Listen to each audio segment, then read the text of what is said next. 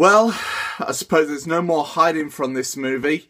You guys have been requesting this for quite a long time now, and as part of my 10th year anniversary, let's just get on with this, okay? I'm sure it won't be that bad.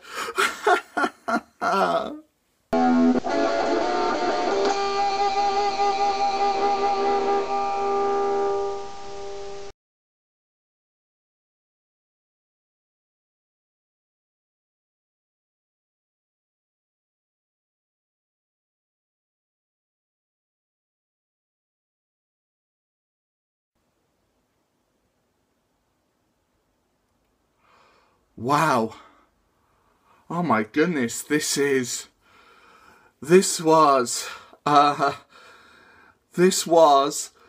the greatest movie I've ever seen in my life. I mean, Highlander, Rocky, they've got nothing on The Room. The Room, directed by Tommy Wiseau, and also starring Tommy Wiseau, Juliette Danielle, and Greg Sestero. I think that's how you pronounce it. So The Room starts off where Tommy Wiseau's character of Johnny is returning home to his fiancée Lisa, and you see them exchange a bit of dialogue between each other. And I've got to say, this dialogue is just so well written.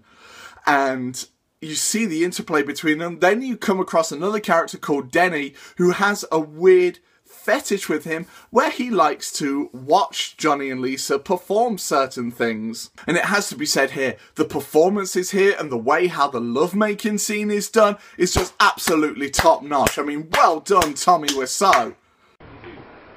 Hi, James. Wait, Jose, host of the Screen Kernels podcast, what are you doing here? What's this I hear about you doing a room review? You can't do that, man. You promised. You promised you wouldn't do it. Come on, James. Yeah, I know I initially promised that, but trust me, this movie is definitely worth it. Honestly, it's the greatest movie ever made. You don't know what you're missing. You don't know what you're talking about, man. You're tearing me apart, Jose! Anyway, sorry for that brief interlude there. Let me continue on with the review. So once they take an eternity of lovemaking, they get up the next morning and soon go back to their regular jobs. However, Lisa's mother decides to come over, and yet again we see a brilliant exchange of dialogue between them as we see that, you know, her mother's trying to tell Lisa that, you know, Johnny's supportive and everything, but Lisa's like, oh, I don't love him anymore, you know, I'm just going to do whatever I want to do. And next thing you know, she calls over Johnny's best friend, Mark, and let's just say some very interesting things happen after that. So, of course, a whole bizarre kind of like love triangle, followed by another scene where two of Johnny and Lisa's friends decide to go into their apartment and also decide to say things like, you know, chocolate is the symbol of love. Yet again, another great piece of dialogue there. And it also has to be said as well, this movie, oh my gosh, I've never seen a movie done so perfectly with its interchanging scenes. And then, of course, you get another lovemaking scene between Tommy and Lisa, yet it looks just like the one that came near the start of the movie as well. And then as the movie goes on, there's some more scenes of like where Johnny and Mark are talking, and I've got to say the one line and the one scene where Tommy goes up and says, "It's not true, I did not hit her, it's bullshit, I did not hit her, I did not." Oh, hi Mark. Absolutely the pinnacle of acting right there. Hey James, Shirley here. Found out you're going to be riffing The Room. What? Host of Beyond the Airwaves? Why are you here? Are you nuts? Riff Tracks ripped the hell out of it a couple years ago. Please, for your own sanity, think about what you're doing. Please, please, please. What are you talking about? My sanity's fine, although that has been questionable lately.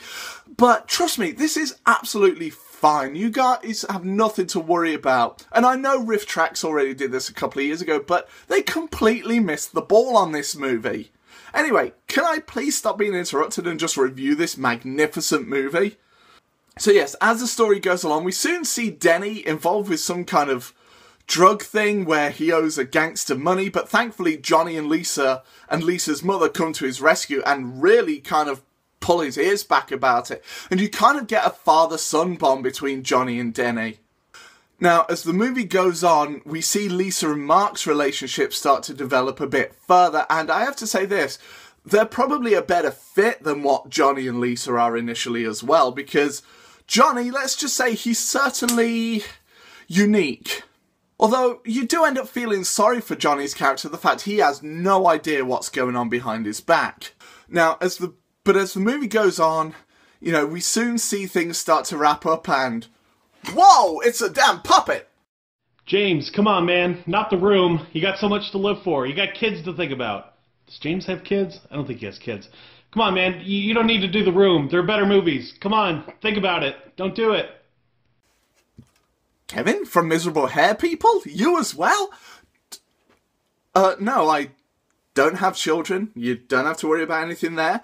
But, wait a minute. What are you talking about? This movie can't be that bad. It's cinematically perfect. You know, there's a reason why Tommy Wiseau goes around cinemas every year reviewing this movie.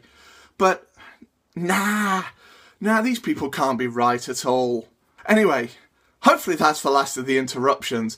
Now, when it gets to Johnny's birthday party, the truth is soon revealed, and after a major argument with his best friend Mark, Johnny decides to just put an end to everything, tells Lisa that he knows everything that's been going on, and then unfortunately decides to depart this world by putting a bullet through his mouth. And sadly, that is where Lisa comes up and asks the age-old question of, is he dead? All the while Mark is telling him to wake up, but something tells me you can't wake up from a bullet to your mouth. And so therefore, The Room sadly ends. I wish it could have been longer, but I have to say this movie is a complete pile of dog crap, but thankfully it's one of those movies that is so bad it's good. It's absolutely hilarious with its performances, and it takes a certain amount of mindset to work on this bad of a movie, but to make it so bad and yet it's good. So therefore, my final verdict is a 2 out of 10. Guys, thanks very much for watching this very special review. I hope you didn't mind the slightly sarcastic views there. And thanks to Oddball Extreme, Kevin from Miserable Hair People, and host of the Screen Kernels podcast, Jose. Thank you guys ever so much for contributing towards this review. And thank you guys out there, if there are any of you out there who have still been watching over the last 10 years since I started reviewing movies on my old channel. As always, guys, if you are new to my channel, feel free to click here to see more and subscribe, as I do make new videos as often as I can. And don't forget to click that bell, as always, so that you're always notified of whenever a future video is posted. And as always, guys, I shall see you all on the next one, and as always, take care.